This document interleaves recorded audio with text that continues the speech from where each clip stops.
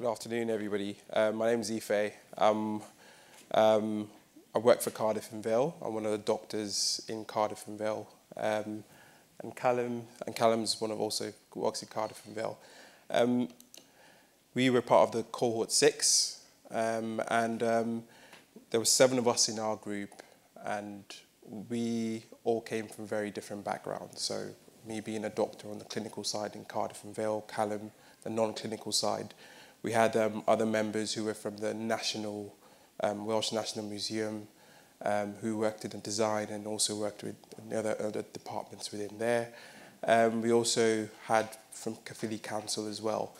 And the whole idea, we all came together because we essentially didn't really, we all had similar problems, which is, first of all, at the beginning of this was, what is circular economy?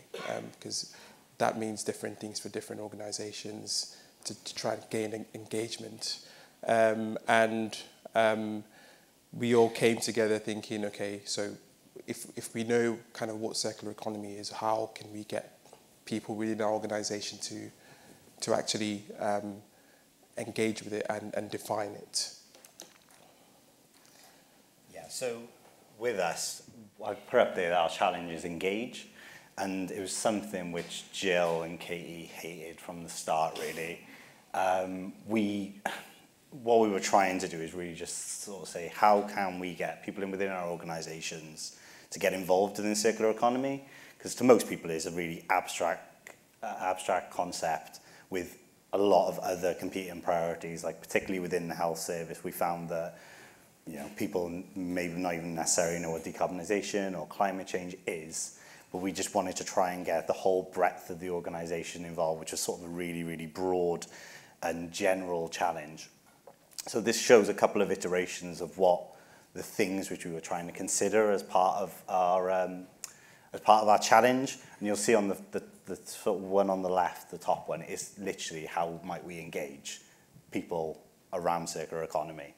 And we sort of just built on that platform, really. And then our final sort of concept for our challenge was about how might we discover effective means of shaping knowledge about the circular economy for decision makers so that enable them to make good changes. So we were focusing more around the high level or the senior people within the organizations to see how they could sort of help facilitate the change across the whole organization, and basically how we can build that from the top down rather than bottom up. And what we were, I think we've touched on this a bit, what we were trying to achieve was, or we all had in common, was the roadblocks in terms of trying to achieve it. So at the moment, for example, within our health board, first of all, circular economy and sustainability. So in health board, or the clinical sense, we say sustainability, and if you try and speak to most people in the health board, you say circular economy, they don't actually know the relationship between it. And a lot of the times people are doing things in silos within health boards. And also, while they're doing it in silos, they're always finding roadblocks, and they tend to not, it tends to stop them from achieving whatever small goals they're trying to achieve within the organization. There was also a lack of awareness within all our organizations of exactly what circular economy was, and for instance, sustainability and the link between circular economy and sustainability. Wasn't enough information on our different platforms in terms of where we all get information within our organizations, and the key one was the definition. So how can we define what it is? Because a lot of people were asking, what is circular economy, what is sustainability, and how are you able to kind of define it to get their engagement and basically get them to action what we're talking about. And we all thought it was important because we're all moving in that direction of circular economy. There's no way around it. So we need to start with this. So this is how we sort of plan to develop our implementation, and we're not there yet. We're on our journey, which I think a lot of people sort of tend to find at the end of the process they're part of the way there. But we've identified all of our stakeholders, and that was a bit of a challenge within the various organizations. and developed unique engagement strategies. So as you can imagine, the health service and the museums are very different organizations. And there's various levels of engagement and being able to get that senior management to sort of take this seriously. We've developed the pilot strategy and we're reviewing the feedback of that at the moment. But moving forward, we want to develop a video. So this is going to be a generic video with very specific elements at the end around each of the organizational criteria. Once we've finished that video, we're just going to sort of continue to socialize the documentation and the materials which we produce and try and obtain the views and engagement figures around that information just so we can make sure that we're pitching it at the right level and we're getting the level of responses which we require.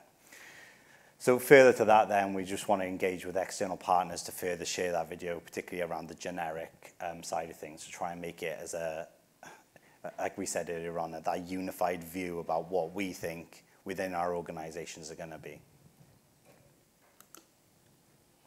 Some of the challenges we had was, I think, one that's not really on here is first of all, we all didn't really understand what circular economy was, and going through this kind of process of going through the cohort, that definition kind of morphed and revealed itself.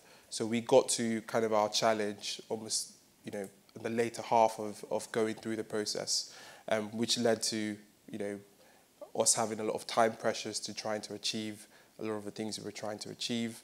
There was commitment and engagement within the group. It was difficult. We all had different, pressures in terms of work and life. Different organizational backgrounds was a good and also kind of a barrier as well, because it made it very difficult to have a unified definition or unified goal in terms of how we wanted to define circular economy. We also had a very wide range of stakeholders. For example, those in the museum that worked in the museums, and those within, like for example, Cardiff and Vale Health Board. People who are the main stakeholders are very different or have different priorities, so it made it difficult to kind of come up with our definition. And it was, I think we've kind of realised halfway or at the end of it that there's no one different, there's no one unified approach to it, and that was going to catch everything that we want to catch, catch everybody. Everybody's different backgrounds. So we'll end on some positives because we've probably talked quite negatively throughout this presentation. But, although there's a lot of challenges, I think we've all felt like there's been some massive benefits for us, like as organizations, and for our general understanding about what circular economy is, but also personally, we feel that the process has allowed us to sort of grow within our careers and within our own roles as well. So, but the things which we've taken from it is the community. So we all felt within our cohort that as a wider team, we really did develop a good bond with the other teams, and sort of bouncing ideas off each other, working out how we could go further, and sometimes explaining to each other what some of these things meant in our own heads. The team working, so anyone who's been on the cohort knows about all the challenges which have been you have to undertake, and we found that like a really useful tool for us as individuals. Learning about individual behaviours. So I personally reflected quite a lot on this when we did some of our behaviours. Jill said to me before I'd even done a couple of the things, I know exactly where you are and I know exactly where you're going to come out as, and I did as well. So yeah, so she definitely knew me better than I felt like I knew myself, to be honest. Understanding other organisations' challenges. So, I think we can become very insular within our own organisations and say, I know what my challenges are, I know how to tackle this, but sometimes we don't really understand how hard it is for other people, but understanding that was really useful. Seeing the other challenges of the cohorts, and particularly when we've had other cohorts from our own, so we had the other side of cohort 7 coming in with us and understanding their challenges as well and having a totally different perspective. I think that, as I said, like a wide range of people's views and understandings and what they're looking to achieve has been really useful for understanding the difficulties, the challenges, but also the benefits which can come out of the circular economy. Learning the success is not necessarily measurable and tangible. As I said, like we haven't sort of reached the conclusion of our project yet, but the benefits which we've got and the positive outcomes which we've generated as a result of having this has been sort of really useful for us anyway, regardless of the outputs of the project. But increasing awareness of the circular economy is obviously the aim of the game in terms of this project, and we felt that us as individuals, people within our organisations who are particularly close to us, but we've been able to really expand that knowledge, understanding, and try and get that awareness of circular economy out to the wider organisations. So we haven't got a slide, but thanks, and if you've got any questions, let us know.